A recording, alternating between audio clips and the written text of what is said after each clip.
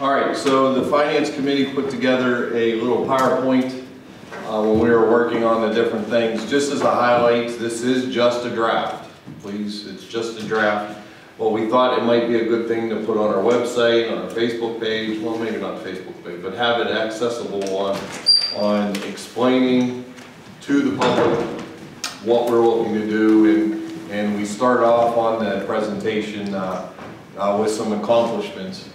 So for example, some of the accomplishments we've done is we had the PennDOT Greenlight Go grant to $218,000 by converting all the street lights to LED.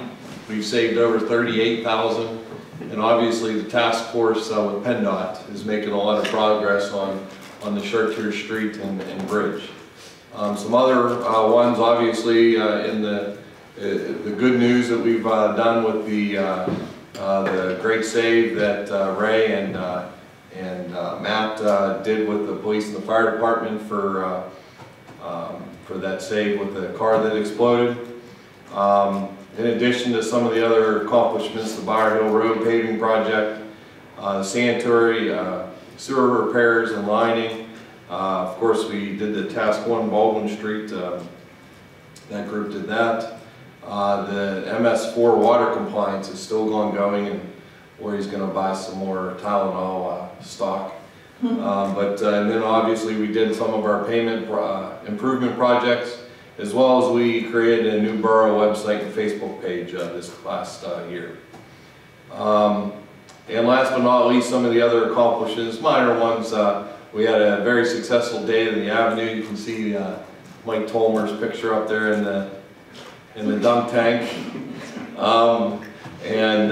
We had a scout approach us to consider renaming the alley Eagle Way, which was kind of a neat thing for all the scouts that are on, what is that, Chestnut and Greg, that have been there.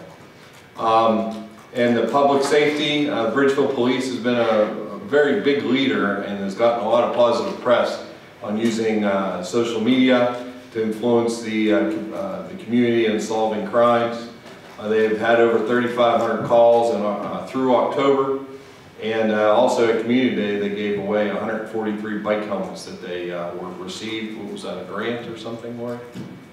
And then the fire department had 428 hours of training, as well as responded to 160 calls through October. The large expenses that we had in 2017, we had the Bower Hill paving project, of course, the maintenance program, the MS4 work, the sanitary sewer lining, the liability coverages, the health insurance, and then obviously the money that we have to put in the capital improvement account for the upcoming projects that we've committed money. So I mean, we're talking over almost $1.7 million in expenses that we went through this year on different things. As far as plans for 2018 that we have been told, we gave a laundry list to the Finance Committee, and we want to restore some of this building. It's starting to get old. Want to do some of those things. The Adaptive Street Lighting Grant is coming very soon. Additional MS4 compliance work needs to be done. The police have requested us to consider a police car. There's some updated equipment that the Public Works needs. We're looking at security cameras based on the little things that have gone on in the last couple of years at the community parks, and from what we've heard from Public Works continues to go on. Then the Task 2 Baldwin Street Corridor project, the Chartiers Park Comprehensive Plan, and the collective bargaining agreement, wages are going to be increased. The final project for the McLaughlin grant that we've gone through, the Chartiers expansion project, Washington Avenue bridge widening project, and additional sanitary sewer lining, the install of backflow preventers on Baldwin Street, and pavement maintenance project. I need to take a deep breath right now for all the things that we've have plans for. So what does that mean for all those things that we've added? And I'm sure there's plenty more that we have.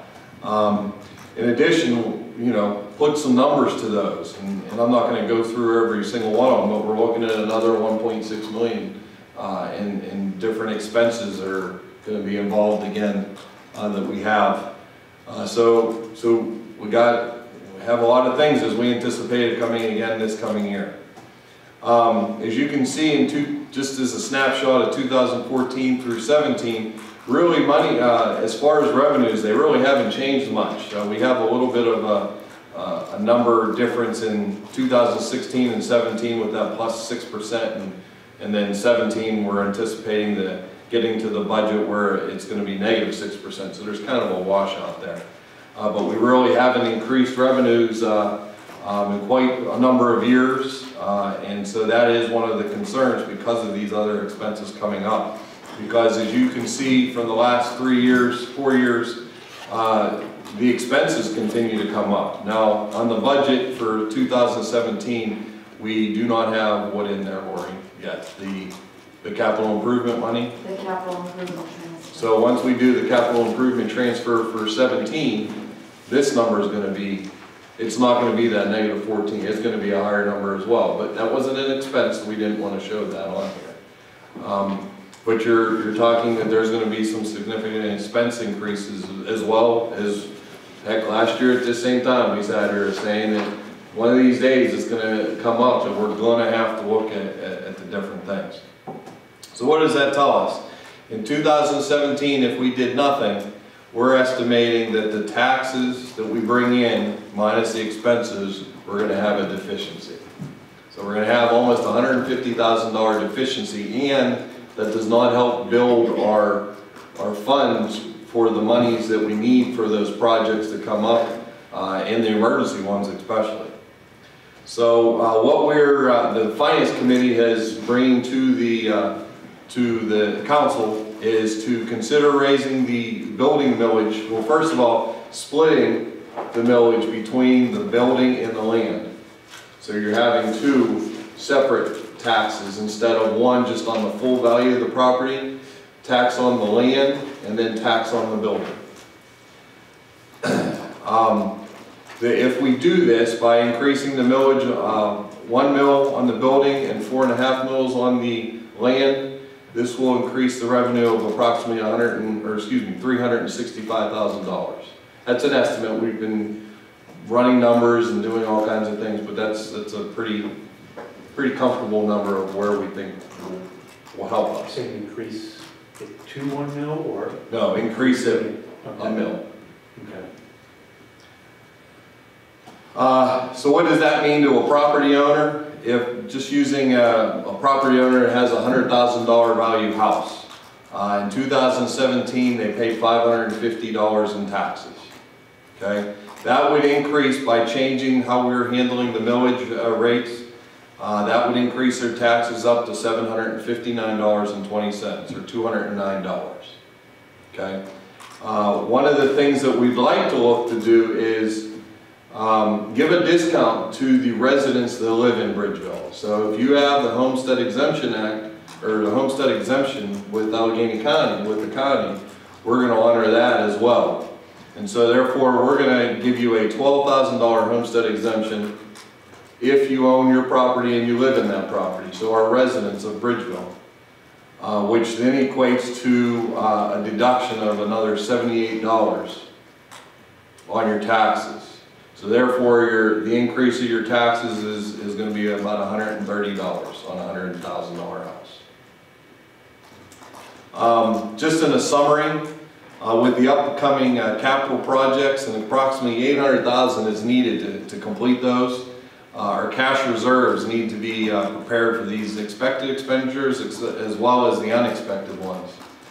At the end of 2017, we're going to be at the lowest that we have been in our reserves of $700,000 in years. And Lori said that it's been a significant amount of time that we've been this low.